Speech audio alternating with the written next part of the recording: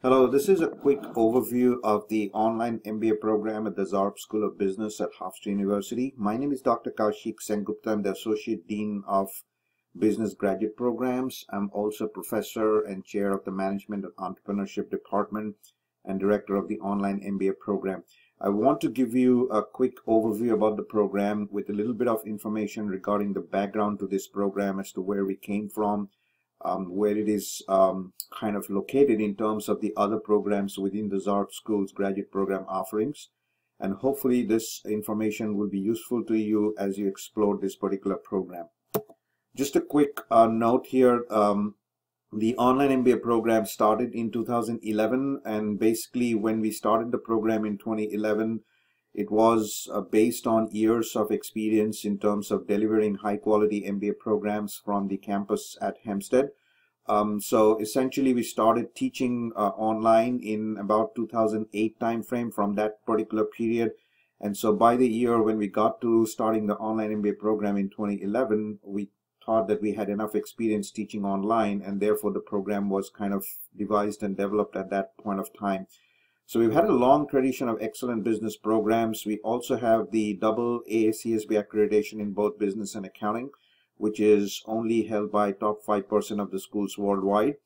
Most of the program's courses are taught by full-time faculty members. When I say most, it's really about 90–95% of the courses are actually taught by the full-time faculty members. Essentially, we do employ a few courses especially in the healthcare management area, where we employ leading industry experts to deliver some of those courses. So all of us who are teaching online are teaching on campus also. So you essentially get the same quality and rigor of the courses in this program as you would in the on-campus program. The Zarb School of Business actually has been going through a number of improvements and development over the last few years. So I just wanted to point out some of these things to you. As an online MBA student, especially when you're here on campus for a couple of times during the duration of the program, you will be experiencing some of these facilities firsthand, basically. So we have a new building that's coming up in fall 2018, which will actually house a Center for Entrepreneurship Incubator, which currently is located at a different location on campus, but will now move into this new building once we move into the building next year, basically. We have a new marketing behavioral research lab that was co-founded from from New York State DOE grant. That will also be a state-of-the-art lab, which will be in the new building. We will also have enhanced online and video conferencing facilities in our classroom building, which is adjoining to the new building, and therefore we'll have a better experience delivering the online MBA courses. The groundbreaking, as you know, as it shows here, was this past May in 2017. I wanted to point out also to a couple of external validation surveys where the program was ranked quite highly. The Princeton Review rankings actually came out recently with their top 25 online MBA ranking, and we were ranked number 15 in the nation. Basically, essentially, this were only the top 25 programs are ranked in this particular study, and they only looked at about 90 AACSB accredited programs. So this is a highly reputable journal, the Princeton Review, and publication, obviously.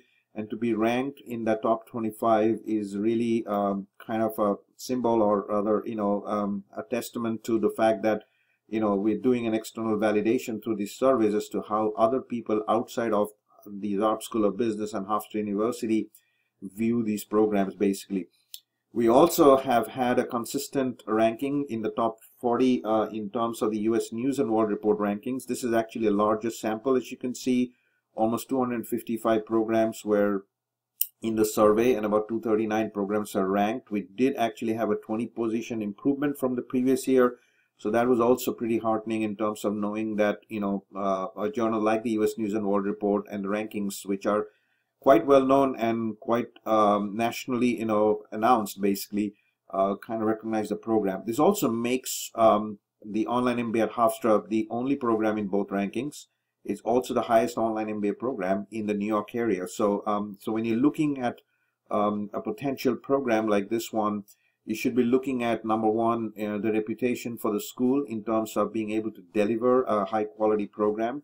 over a period of time, and going back to when we did not have the online mode of delivery, how the traditional MBA programs are viewed from that particular school. So reputation and a track record of being able to deliver good programs is obviously the key.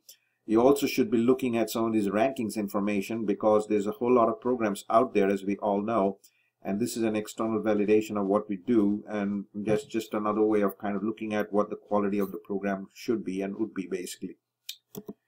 A little bit of overview of the online MBA structure. As I said, it's ASASB accredited because of the fact that the ZARP school is accredited. We're going to have a small cohort class of 25 students. So if we do end up with more students, it will be split into multiple cohorts. So we don't want to increase the size of the class to 40 or 50 students, essentially. So that is key to us. We do have 2 concentrations fully online at this point. 5 additional options in terms of concentrations would be available in fall of 2018. I'm going to expand on that a little bit. It is a separate admissions process. So you apply to this specific program specifically in your application. You mentioned that I'm applying to the online MBA program, and we allow transfers to the on-campus program with certain options and conditions, basically. Usually people who are applying to the online MBA program and decide to, after getting admitted, decide to get enrolled in our program, pretty much stay with the program, basically. But we do have an option where if you think the on-campus program is a better suit for you in terms of after you started online MBA, there would be a transfer possible with certain conditions. The same MBA degree in the online MBA program as in the on-campus programs. We feel that we are giving you the same education, the same value, the same rigor in the courses. So you essentially get the same MBA degree. There is no mention of online anywhere on the degree or in the transcripts. The program structure is kind of interesting a little bit because it has a few options, a couple of options. So let me go through that. So in the cohort option, we have the duration of the program as 20 months. So if you start in the cohort in September, let's say, you are going to finish within 20 months of that period. And in this kind of a mode, you're going to have 4 courses per semester, but at any point of time, you're going to go through 2 courses. Each of these courses are 7-week long courses, basically. So you have 2 courses in the first 7 weeks of the semester. You have a 1-week break in the middle, and then you have another 2 courses in the second half of the semester. And that pattern kind of follows for the fall, the spring. We have 2 additional courses in the summer, and then follows through the next, the subsequent fall semester and the subsequent spring semester to map into the 20-month plan, basically. We do have the flexible option where you can actually take up to 5 years to complete the degree. Our average completion rate, this is actually based on our Flex MBA model, that is the program on campus, the part-time MBA, where we allow up to 5 years. So we're offering the same option in the online program also.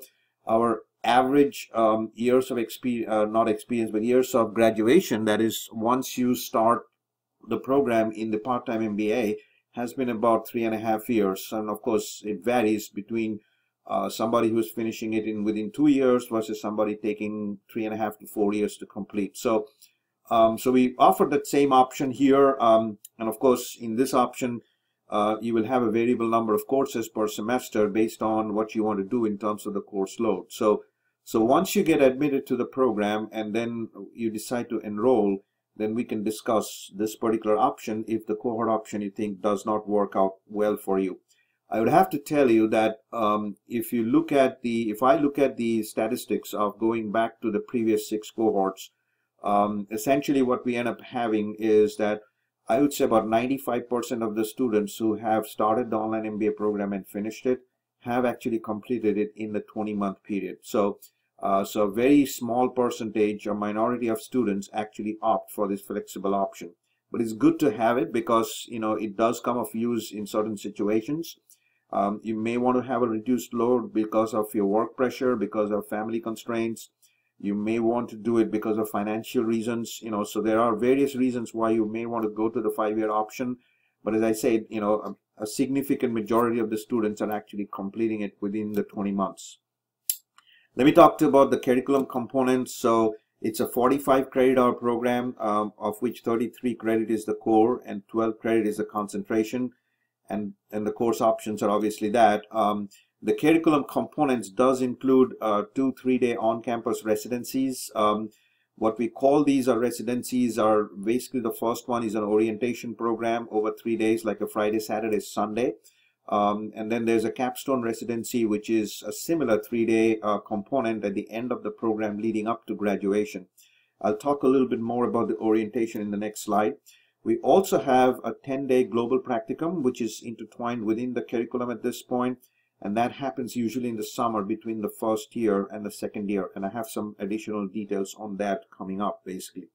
So as you can see, it is a 45 credit program.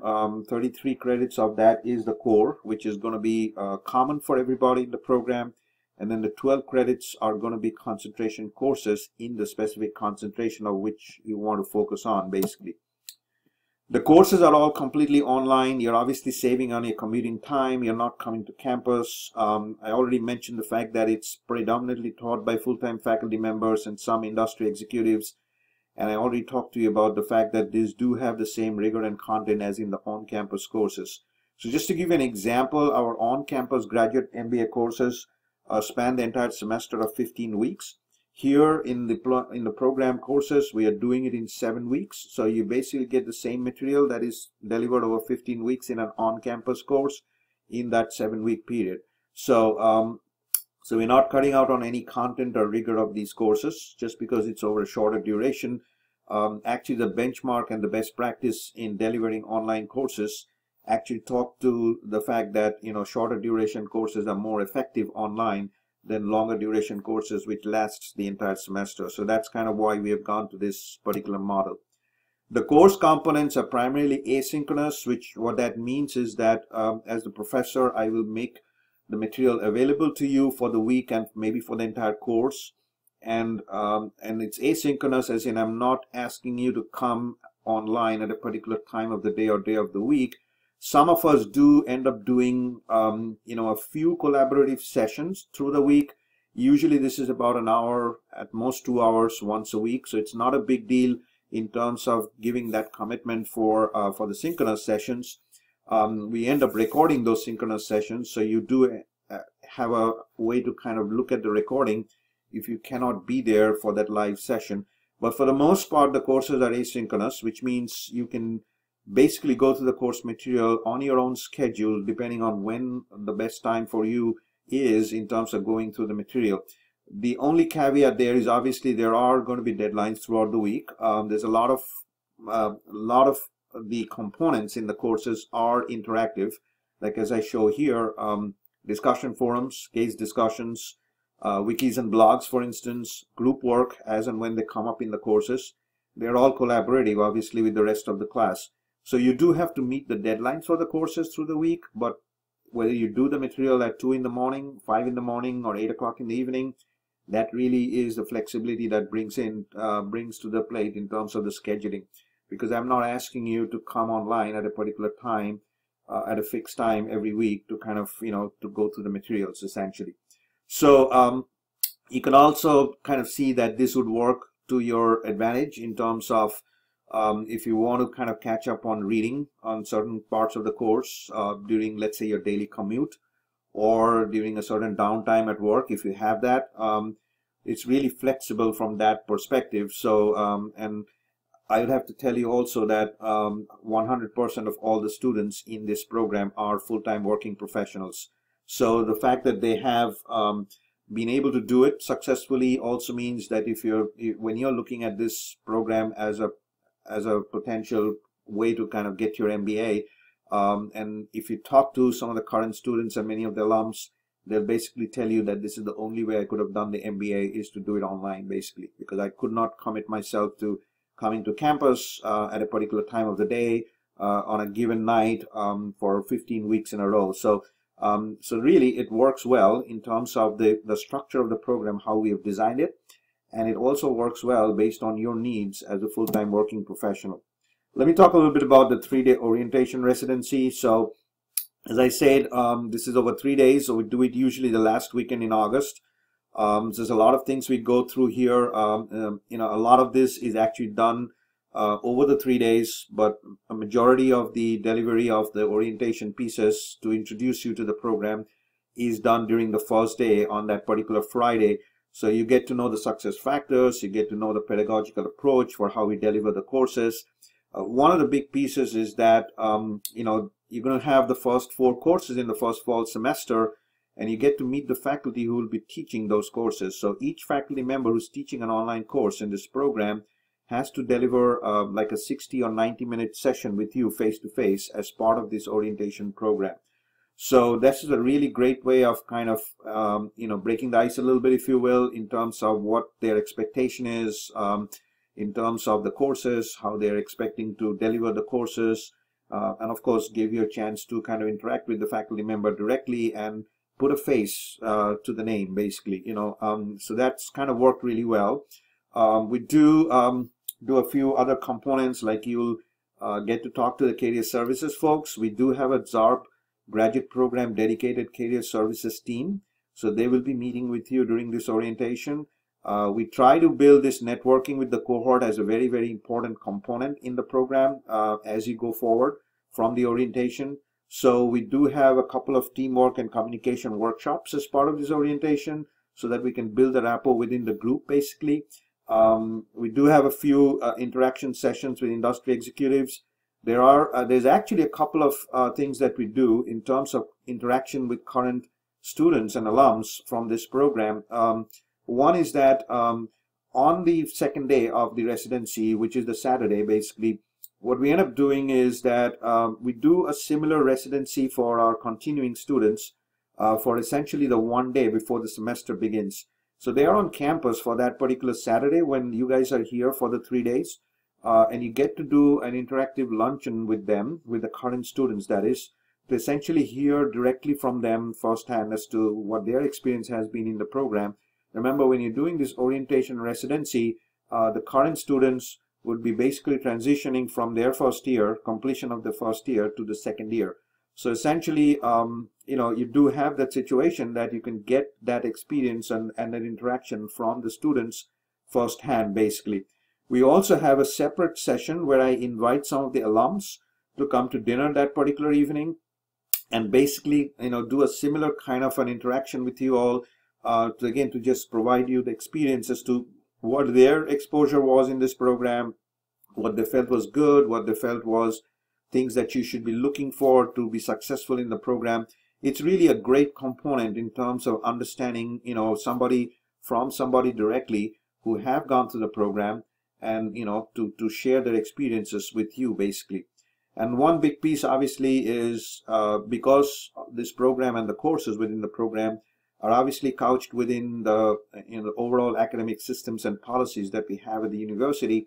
There's going to be a fair amount of discussion on those policies and systems as you get familiar with the start of the program, basically. So there's a lot covered in the orientation residency. We try to make this flexible again, like the rest of the program is. So, so if there's an option for you to kind of join the residency, but let's say you cannot be there physically, we do make options for having a video conferencing session there, so where you can join online. If you have a religious observance on Saturday, for instance, we try to do some flexibility around that. Obviously, if you can be there for the entire duration, that's the best thing we can do. But we've had situations where we have done some exceptions based on the particular needs of that 1 or 2 students, and kind of worked around it, basically. Let me talk a little bit about the global practicum. So this is a 10-day international trip. This is actually part of our international business curriculum in the program, and essentially the professor who teaches the international business course is required to be on this trip every year. So it is a 10-day international trip incorporating essentially cultural immersion and business visits. We include the costs of this trip in the program itself, including travel, meals and accommodation, ground transportation, and everything. So you really don't need to worry about anything related to planning for the trip, because we all do it ourselves from the Hofstra side, that is the arrangement of this. Usually we end up going to multiple cities. Depending on the location, we started doing this since actually 2016, when we started looking at exposing, you know, this trip to 2 different cultures within this period. so that you can get kind of a understanding of the cross-cultural aspects also. So let me just give you a little bit of details as to what has happened over the last few years. China 2012 was the first cohort. As you can see, we visited Hong Kong, Guangzhou, Shenzhen, and Beijing. Major companies: Walmart, Morgan Stanley, Lenovo. By the way, the Sam's Club Walmart in Shenzhen is actually Sam's Club, especially, is the world's largest Sam's Club in square footage area. So that was kind of interesting to go and see there what they're doing different from what we have as Walmart in this country, basically. And of course, the usual cultural immersions at the Great Wall, the Tiananmen Square, the Forbidden City, and so on. So that was the first cohort. The next year, we went to Japan, two major cities, as in Tokyo and Osaka, and then sister cities in Yokohama and Kyoto, basically. And again, some great visits there in terms of the companies and the traditional sites and so on. This was also the first year when we had healthcare people in the program. So as you can see, we visited a couple of hospital systems in Japan, one in Tokyo, one in Osaka, a pharmaceutical company in Osaka, and so on. So it was a great visit that way. The following year, it was to Cape Town and Johannesburg. So you can see we kind of try to rotate the destinations a little bit. And I'll come to it as to why we do that in a little bit. And then again, some exciting visits there. Back to China in 2015, but this time going to Shanghai and Beijing with a side cultural trip to Xi'an, basically. And then 2016 was the first year, as I was mentioning, where we tried out two different countries. So we visited Tokyo and Seoul, essentially to give you that cross-cultural perspective. And 2017 summer, we did Dubai, Abu Dhabi, and New Delhi, basically. So, and this is also the first year where we tried out an experiential simulation as part of the group business visit. So the students that were on the trip essentially had a little bit of pre-trip knowledge about the company we were visiting. They did some pre-work prior to the trip. And then there was a consulting or a strategy-oriented question that was asked by the company, and then basically, there was a presentation and feedback with the company executives on the trip. We are going to be expanding on this going forward in terms of the experiential simulation, and we're kind of looking at this to be the way to go in terms of the business visits, rather than us basically listening to an executive for half an hour, 45 minutes, and asking some Q&A. This we think is more valuable in terms of the learning that you'd get, basically. This was also the first, actually going back, not the first, maybe the second time, we got a chance to interact with one of the equivalent institutions in the country. So we visited the Indian Institute of Management, the one that is located in Delhi. That's actually in one of the IIMs. They have a sister campus in Delhi, basically. And the picture that you see on the bottom left corner is basically an interaction that our students had with a similar group of MBA students from that institute. So it was a great visit overall. And the reason for doing this is obviously to kind of highlight the importance of this cultural component and the immersion component. Dr. Yang Jiang, as I was mentioning, is the professor who teaches the IB course, the International Business course. And that's his comments. These are his comments, basically, in terms of what students get out of it, basically. And again, I would tell you that there's no other way to impart this particular piece of the curriculum. I can't do this through books. I can't do this through a couple of business cases. This is the only way to do it. And essentially, asking for about 10 to 12 days of your time on this particular trip, over a 20-month period in terms of the overall program, we think is quite reasonable. And if you look at many of the other top-ranked programs, they do have this as a component in their program also. So it's not very unique for Hofstra, but we try to do a similar kind of an arrangement or a treatment so that you get that experience and the exposure, basically. Let me talk through the concentrations quickly. So the two fully online concentrations at this point is one in strategic business management, which is a general management kind of a concentration. And again, this has worked really well for the program because our average years of experience among the student cohorts has been about 12 to 13 years. So, the typical student in the program is usually at the mid-career, looking not necessarily at a functional MBA like a marketing or a finance or an accounting or a management MBA, but looking at it more from a strategic angle. So this will really work well in terms of the profile of the students and where these courses come in basically. So this is the fully online business management concentration. We also have the healthcare concentration, and as you can see, what we have there are multi-area courses in terms of and what I'm listing here is actually the course areas within the concentration. So as I was mentioning before, this is a 45 credit hour program. 33 credits is the core, and these are the 12 credit components. You're essentially going to be looking at taking, let's say, 4 out of these 5 courses to complete the 12 credits of the concentration. So again, we are relating this to the recent and upcoming developments in the healthcare industry, and these are some of the courses where we do have leading industry executives at senior positions delivering these courses basically.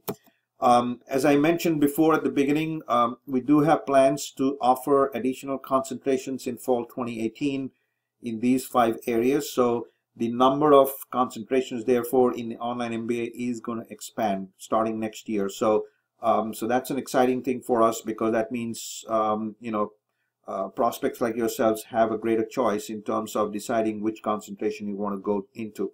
I have to tell you also that because the first year of the courses in the cohort program are all core courses, you really don't have to, you have to choose a concentration, but you don't really have to choose the final concentration in the first year. You can go through the core courses and then decide on what concentration works best for you sometime during the spring or even in the summer, because these courses in the concentrations are not going to come into the curriculum until the second year basically. So you have time. The first year is all core. You can switch your concentration if you don't like your original concentration, or you can choose a new one or go with the current one that you have. So there's quite a bit of flexibility in deciding how you want to kind of go forward with the concentration itself. Let me talk quickly about the admission requirements. So there is an online application form that you need to submit. We usually ask for the GMAT or GRE scores, but there is a waiver policy for the program in terms of the GMAT requirement. So we usually waive it if you possess a graduate degree like a master's, or let's say definitely a terminal degree like a JD or an MD degree will automatically waive the GMAT. With a master's degree, we have to look at your transcripts and your resume in relation to the work experience you've had before we make the waiver decision. So so what we normally do is, if you're asking for the GMAT waiver, I would ask you to please email us a copy of your resume with your details in terms of the work experience and academic background, and then we'll get back to you with a waiver decision. You could do that before you do the application to the program itself, because that's a separate kind of an additional component in terms of the decision. And of course, if we give you the waiver, you're just submitting the remainder of the application, which would be your resume, a personal statement as to why you think this program is the program for you, what are you going to get out of this MBA, and so on. It's really open-ended, so it's a personal statement as to why you think the MBA is the right program for you and why the ZAR program basically. We need 2 letters of recommendation, professional letters of recommendation from your supervisors, from your peers, whoever you think would be 2 good people to write letters for you. We obviously need all the transcripts. I do say official transcripts. That's what we need eventually. You can scan and upload unofficial transcripts as part of your application. We can make a decision and a review on your application based on the unofficial transcripts, and eventually you need to submit the official transcripts. If anybody is an international student, not had a degree from a primarily English-speaking country, that is, you need to submit TOEFL or IELTS scores. And usually once all of these is complete and you have a completed application, I usually schedule a short phone conversation with you, just to kind of tie in some loose ends if there are any answer. Ask you a few questions regarding questions that we may have as we are reviewing the application, and of course to give you an opportunity to also discuss anything that may be on your plate also in terms of discussion basically. Usually an informal 10, 15, 20-minute conversation, and then we make a decision on your application. Let me just give you a little bit of idea about the first 6 cohorts. Actually,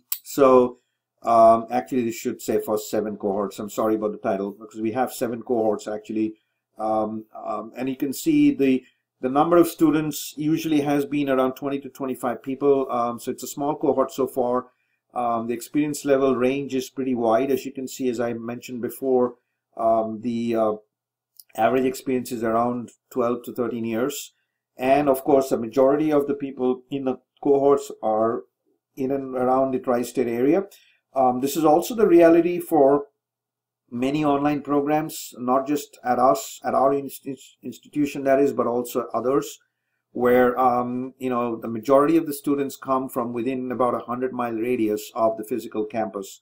So we do get students from New Jersey, from Connecticut, people who live and work in Manhattan, for instance, who would not come to the Hempstead campus otherwise. And we do get people from outside of the tri-state area. We usually get about anywhere out of 25 people, we probably get about 3, 4, 5 people from outside of the tri-state area. So it's a small number, but we do have some diversity in that area also. So just to give you an idea about what we have had in the last 7 cohorts. This is really the end of my presentation. I hope this was kind of useful to you. But again, if you have any questions after you have viewed through this, please email me, and you can also email Shauna Strauss, and I work closely with Shauna in terms of the program's applications and the review and so on. And our phone numbers are on there, our email IDs are on here basically. So please reach out back to us, especially with regards to the GMAT waiver. If you think you can qualify or you will qualify, please send us a copy of your resume, and then we can provide you with a quick feedback on that before you actually make the application. So I hope this was useful to you in terms of knowing a little bit more details about the program, and please reach out back to us if you have any questions. Thanks for spending the time on this.